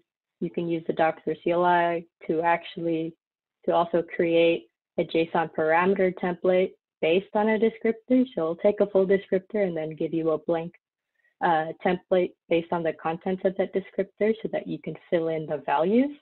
The Dockstore CLI also does this very handy thing with built-in plugins. They're basically file provisioning plugins that enable the Dockstore CLI to fetch remote input data. So say your data is stored at an HTTP path, so it's somewhere on the internet. It could be on an S3 bucket, or Google storage bucket, the Dockstore CLI will actually go grab those data files and provision them to your local machine so that you can run them directly on your machine as well. So let's go over some more complicated details of what's in a task. So not every task is as simple as hello world. Sometimes you'll need more. Like maybe you need some actual software that's not on your machine. Because like I said, a task defines all the information necessary to perform an action, and part of that is the actual software or runtime environment that you need. So in the runtime block, you can define the context or environment that you need to run your task. This includes things like Docker containers or compute resource requirements. That could be things like CPU, disk, memory, etc. And if you're actually running your WDL script on, say, a platform that you can launch descriptors from Dockstore to, these actual runtime requirements will be used to provision instances, cloud instances at the task level, and configure those instances with how much disk, CPU, memory, etc. One important thing to emphasize is that your descriptor is a parameterized. It is important to parameterize your descriptor because you would like to be able to reuse and repurpose the workflows that you write. It allows for flexibility, it allows for modularity if you define variables as placeholders. And then you can use those defined parameters into subsequent parts of your task, such as in your command block, in your output block, or in your runtime block. So pretty much everything can be parameterized, but is this always a best practice? Sometimes you might actually want to hard code parameters or hard code values into your descriptor rather than keeping them as like a variable to fill in from the JSON later. That might be a case. One example case is you might actually want to give it just the Docker image, the actual name of the Docker image, in order to make sure that that Docker image will be used.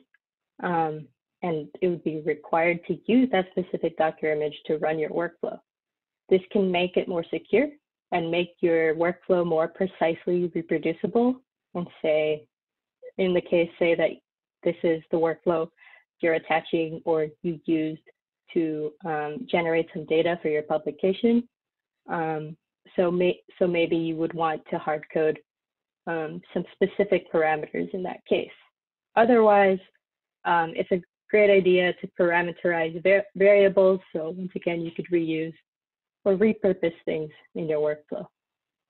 And once again, when you define your parameters, they're usually typed, but to actually use them, you have to enclose them in this bracket, $ syntax here. Non-input declarations are also part of a task, and they can help you in parameterizing your workflow. You can basically think of these as intermediate values rather than inputs that you define in your descriptor, and they're helpful in executing your task. For example, you can define things like strings, you can define integers, you can define files that are inside your workflow, inside the task of your workflow, and not necessarily inside an input block, command block, or an output block. But you can use, to create these non-input declarations, you can use things that are coming from your input block, and then you can subsequently use these custom variables in your command and output blocks or your runtime blocks. So I'm going to briefly go over the WDL standard library. It's full of built-in functions and methods provided by the core WDL language to help you write more complex workflows. They're just some functions, some things that you could use to create those on input declarations. One example of that is before in the hello world task, what I had done was when I ran these commands, instead of having them go to standard out, I had redirected them and appended them to a file that I defined as hello text. So one thing inside our WDL or part of the WDL standard library is you can use the standard out function to instead capture all the output from running our command or running our task, and also save that into the out file rather than a specific file that we name. This can make the workflow more reusable because maybe you don't want to name something a certain text, you really just want to capture the standard out. There's a bunch more functions and useful things in the WDL standard library. I will include that as a link for you to check out later. For a primer for exercise 2, we're going to actually have a chance to parameterize a simple workflow. This workflow, it's a little more than just hello world. You're actually going to generate some statistics about an alignment file. You're going to use software SAM tools, specifically the flagstack command. This software takes an input of a SAM file and generates as output some alignment statistics of that SAM file. So we're going to provide you a skeleton that's already partially complete. There's going to be multiple ways to solve this assignment, but this is really a chance for you to apply the things we've just talked about into a real bioinformatics workflow. So you're going to go ahead and open up in Instruct into exercise 2. Your task is going to be to set the runtime to use the SAM tools Docker container. And then you're going to also parameterize the SAM tools command so that it uses the input SAM in the command task. And you can, if you would like, you could try and parameterize it even further. But be sure to update the metrics JSON if you add any additional inputs or define, basically just if you add any additional inputs, which you have to update the metrics.json. And just one thing before we get started, if you set a runtime of the Docker container, if you are hard coding it, you might want to add quotes to it. You have to add codes for a hard coded Docker container. I'll go ahead and give you a couple minutes to do that task.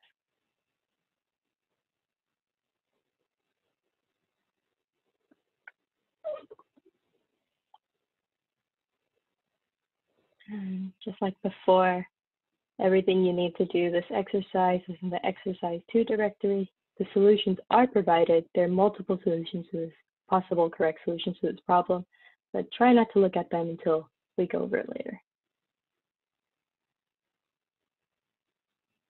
And also the commands to run it are going to be on top right here.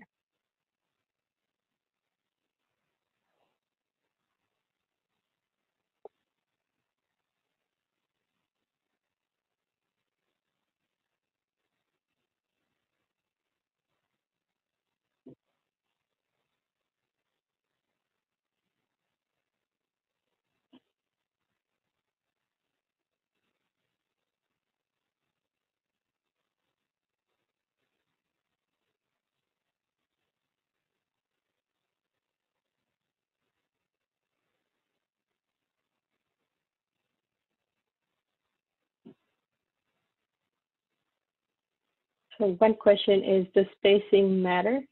WDL is not like Python in the sense that tabs and spacing matters too much.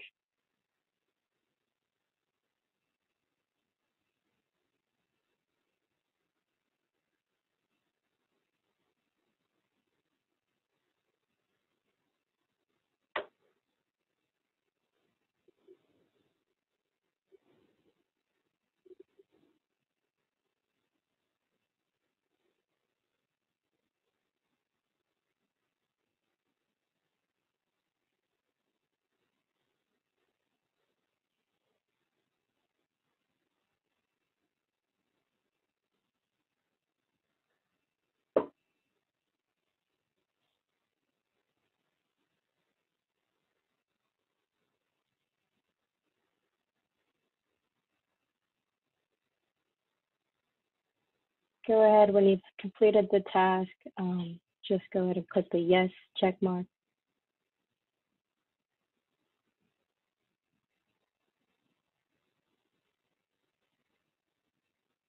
Start with the most simple solution that you think will work, and then maybe try and customize it later.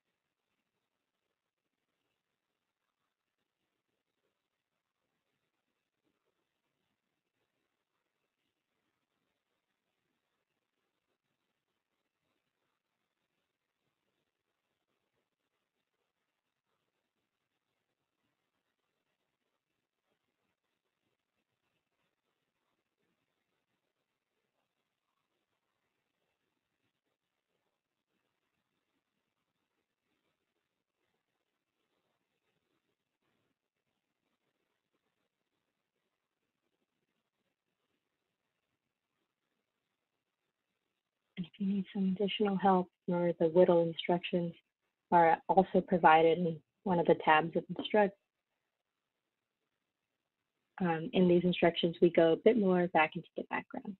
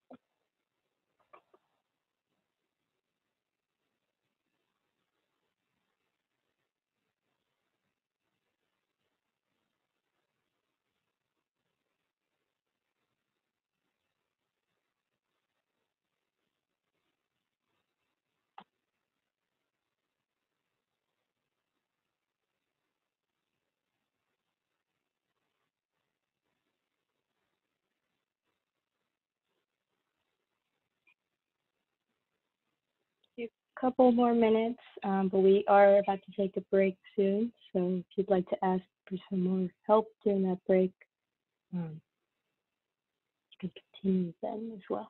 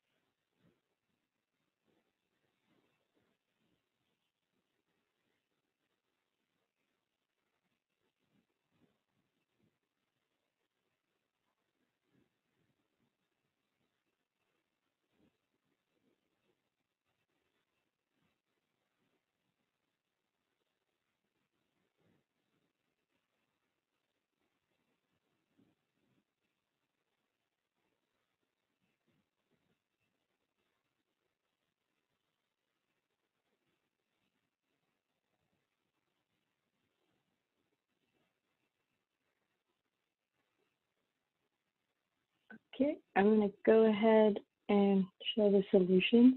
We are taking a break soon, so if you are almost at a point of getting your workflow working, we can help you out during the break. So let's go over one of the potential solutions. Like I said, there are multiple solutions possible for this example. This is the assignment right here. Notice I've had mini SAM rather than NA12878. There's a little typo there. But for this simple solution, basically, I'm using a hard-coded Docker file. This actually should have been in quotes. It should be correct in the actual instruct environment. This would have actually needed some quotes to run. And I've parameterized the SAM tools flagstat command so that it calls the parameter input SAM that we're feeding into this workflow.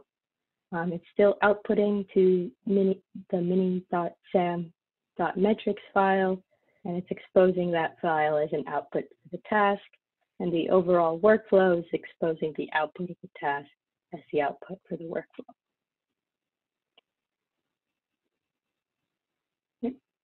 But we can parameterize this workflow even more. So this is another potential solution. In it, I'm creating a variable called stats, and I'm using a function from the WDL standard library called base name. What the base name function does is it basically takes a file and it turns that file into a string. You can also do some more stuff to this function, like remove certain characters or remove the extension, but I'm going to keep the file as it is. I'm just going to turn it into a string and append to that string .metrics so that this workflow can be reused no matter what output I'm giving it. So I don't have to hard code the name of that output. And then using that stats variable that I've defined, and in here, I am using a parameterized value called Docker image that I've also defined as an input variable. So what that basically means is that in my JSON file, I actually have to define what value this Docker image should be, and I would go ahead and input the SAM tools container there. But like I said, in some cases, you may want to hard code what container you are going to use in terms of like wanting to make sure this workflow is more secure, so you know exactly what container is going into your execution environment, or if you want your workflow to be precisely reproducible. But let's go ahead and take a couple minutes break, and during this break, you can go ahead and try and getting your workflow running and what state it was in, and ask any further questions that you may have. Take 5 minutes.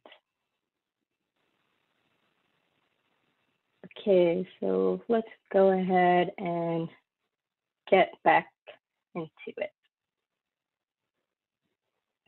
So we just used, welcome back. We've just gone over our first kind of real world example, but in even more real world cases or workflows you'll see in the wild, they're typically, as workflows are, multitask pipelines that build upon individual steps. Most commonly, the output of one task serves as inputs or like dependencies of other tasks. And each task in these workflows can have their own specific requirements. And so one strength of descriptors is that you can isolate these tasks in their own separate runtime environments. So like we went over why you might need separate containers, because you might have different dependencies for different software. You might break things up into separate tasks because those tasks require different things. So in each of your tasks, you can specify a different Docker image to use, and you can specify specific compute requirements that are required for that task. So let's go over an example of what a multitask workflow looks like. We've already gone through the hello world example, but we're going to bring in this goodbye world workflow. As you can see, they're pretty similar. They're the exact same amount of lines, but in the goodbye world example, we're calling a task called goodbye.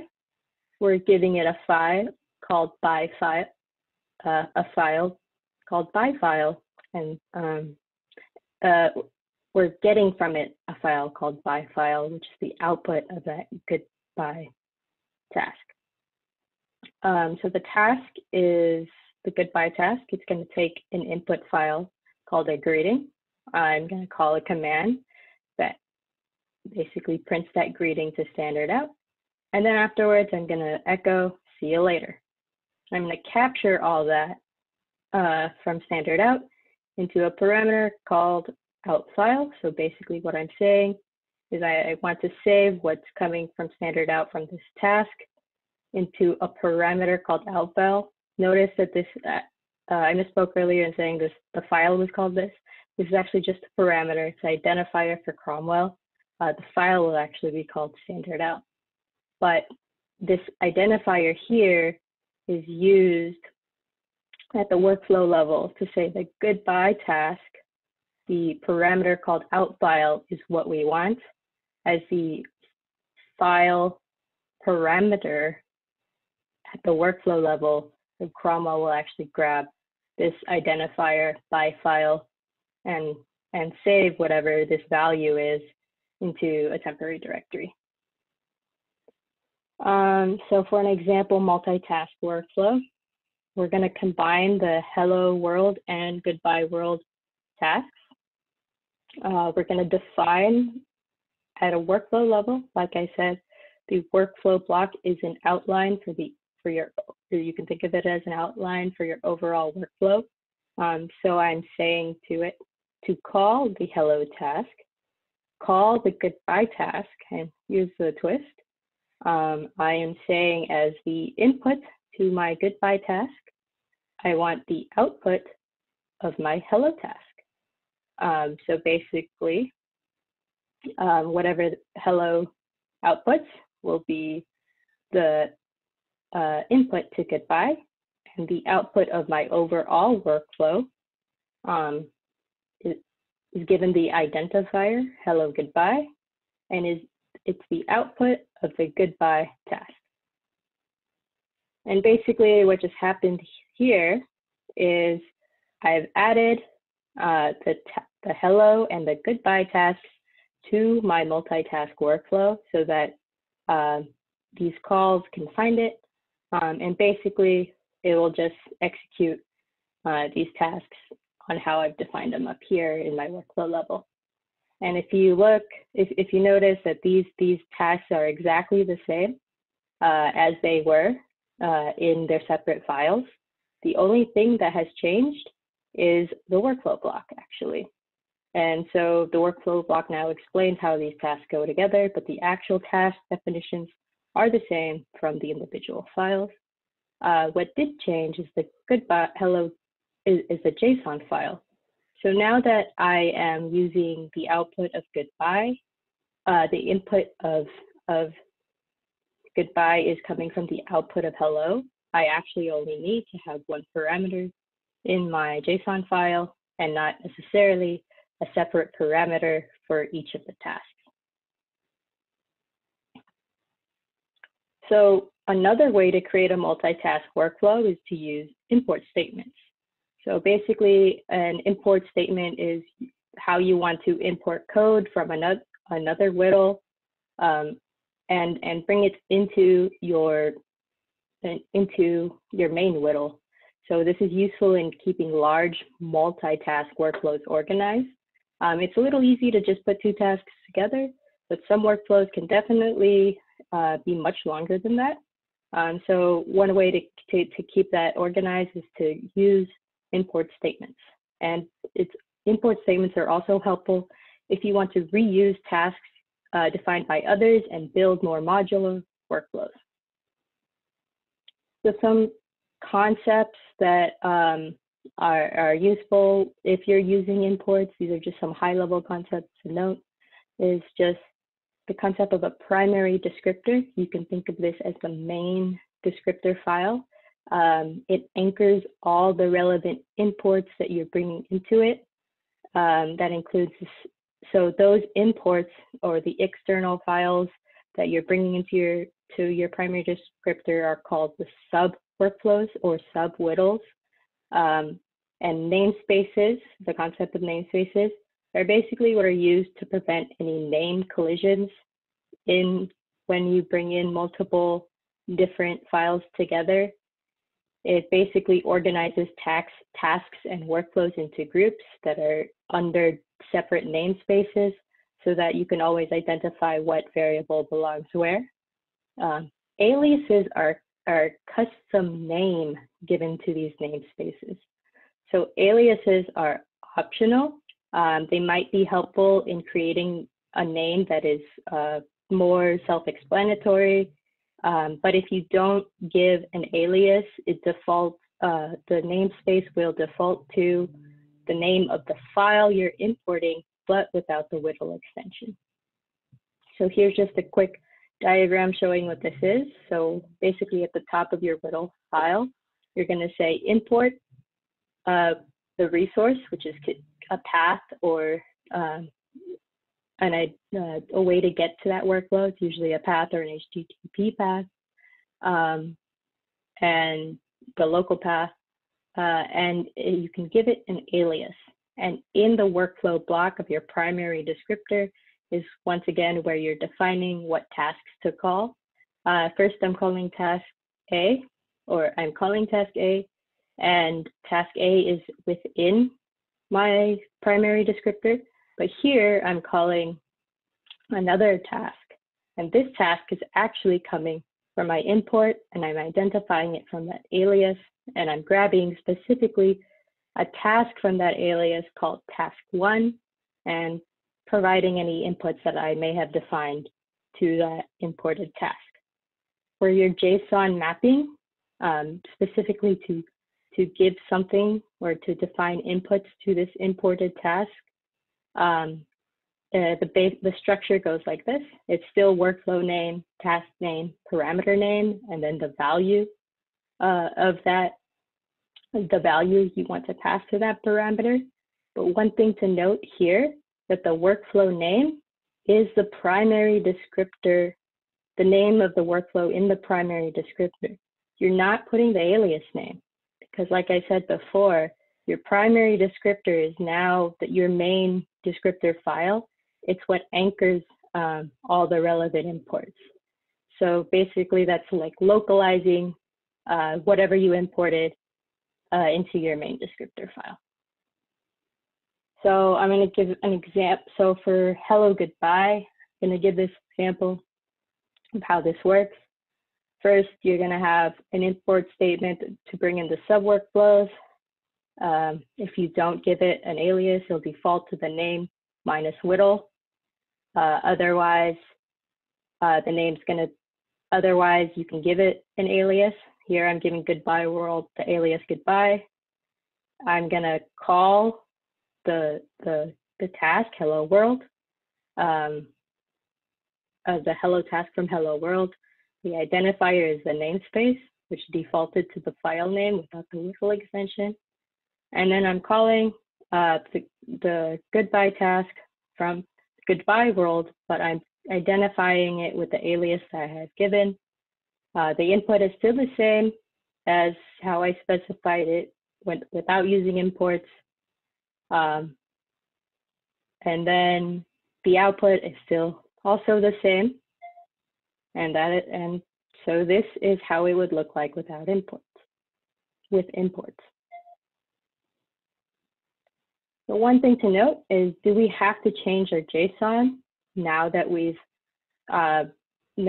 changed this same workflow to, instead of having the tasks in one file to using imports. Based on what I said before, since now everything is localized to the primary descriptor, actually, the same JSON file that ran this workflow, it can be used to also run this workflow. And this is just showing how this comparison looks like if we don't use any comments. You can see it's much more concise, and this can be helpful when you're running a lot of tasks to spread out your workflow over multiple files. One caveat is not all launch with platforms support imports, or they have some specific caveats to support imports. So looks like we have a bit of time to try out exercise 3. But we may not have enough time to complete it, but we'll at least get you started, and maybe after the workshop you can keep trying it out. So basically for exercise 3, you're going to have a chance to create a multitask workflow yourself. So you're already familiar with the metrics whittle that we created earlier, and it evaluated an alignment file.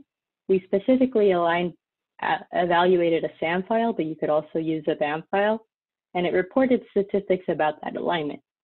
So this aligner whittle is actually going to create that alignment file that it's going to generate some statistics about. So we're going to write a workflow that does both of these tasks. It's first going to align, and then it's going to generate statistics about that alignment. You'll have the option to write it without imports or with imports. So here is just to show you. So don't worry about having to write these workflows. They're already provided for you in the instruct environment. Your task is actually just going to put them together and try and get that working. So I'm just going to go over this very briefly. This is the aligner whittle. It's calling the BWA align task, which produces this. So this workflow will produce an aligned SAM, and its inputs are going to be the things necessary to run that BWA command. It's going to be things like the raw sequence files, Docker image, the options for BWA, and any reference files that are necessary. You do things also like specifying the runtime, specifying the metadata. It may look a little more complicated, but it's really just the same concepts that we've been going over through this training today. Now, you've already seen the metrics whittle and had a chance to actually play with it yourself, the same exact one as the solution from exercise 2. You don't have to use the one from exercise 2 that you created. All these files are provided in the exercise 3 directory. So I'm going to give you just a couple of minutes to try this, and then for the interest of time, I'd have to move on. But like I said, you'll have a chance to keep trying this. Your instruct environment is still going to be available, and you can always ask questions in the Discord. So to show you, in the exercise 3 directory, you'll have the hello examples. The hello world examples are all in this directory here if you would like to take a look at them. The parts, which is the aligner, the metrics whittle. The solution is here. I would recommend not looking at that yet. And then you also have the skeletons or scaffolds to help get you started. Like you have the option to do it without imports and the option to do it with imports. And there are some more information in the whittle instructions tab if you need some more context.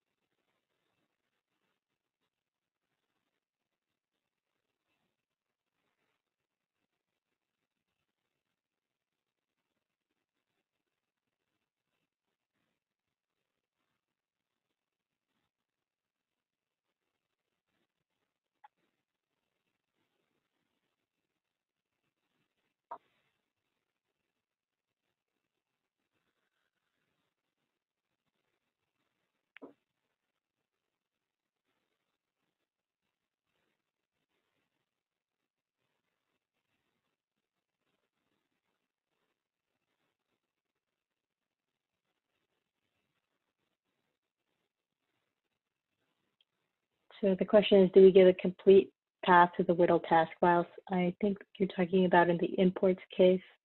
Yes, you can use a relative path from when you're importing the task from where your primary descriptor is. So if it's in a separate directory, you would say it's in the parts directory and then the name of that file.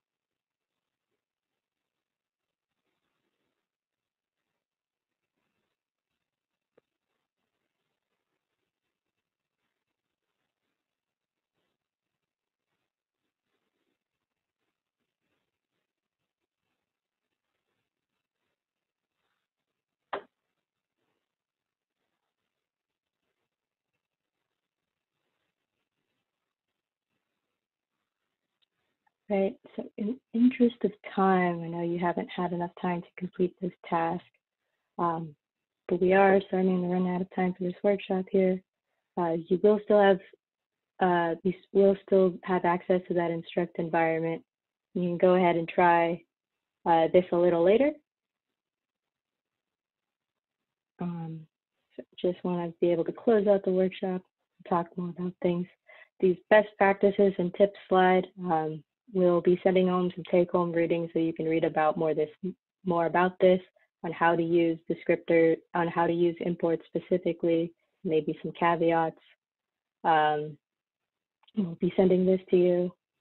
One thing I would like to emphasize is adding metadata and parameter metadata to your WDL files to make them more readable and understandable to others, and to also make sure that people can precisely reproduce your workflow or maybe contact you if they're having problems.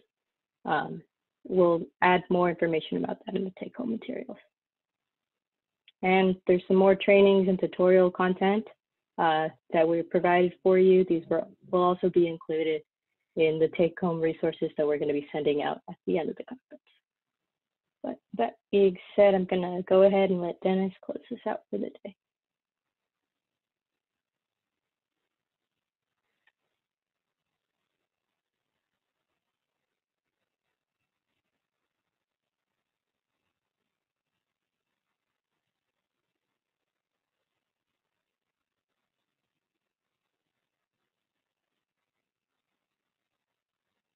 Okay. Hi, is my screen showing properly for everyone? Yes. Okay, cool. Yes. Okay, so everyone, you've learned a bit about Docker and you've learned a little bit about WDL. We'll end by sort of doing a few callbacks to Dockstore itself. Now that you have an understanding of Docker and workflow languages, hopefully you have a better appreciation for what Dockstore is trying to accomplish and what we're trying to do in regards to portability, interoperability, and reproducibility. The basic idea is that if you put your open source workflows on something like Bitbucket, GitHub, or GitLab, you will be able to store your descriptors and register them as tools and workflows on Dockstore. This allows for a centralized catalog of bioinformatics resources, and we're interoperable with a large number of analysis environments. They're listed there on the right, but one other thing I wanted to note here is that we recently added support for GitHub apps, which allow you to very quickly edit your workflows on GitHub and get them synced to Dockstore automatically without any additional work on your part. Looking a little bit more deeply at launching analysis, once you have a workflow registered on Dockstore, there's a series of buttons on the right-hand side of your workflow, which allow you to launch your workflows in a variety of partner platforms. There's DNA Stack, DNA Nexus, Terra, the Cancer Genomics Cloud by 7 Bridges, there's Anvil and BD Catalyst. In practice, what you want to do rather than run workflows through the Dockstore command line is to take advantage of one of these partners to run your workflow at scale without really having to worry about managing your own cluster or managing your own tooling yourself. And here's an example of what it would look like once you've clicked through to Anvil.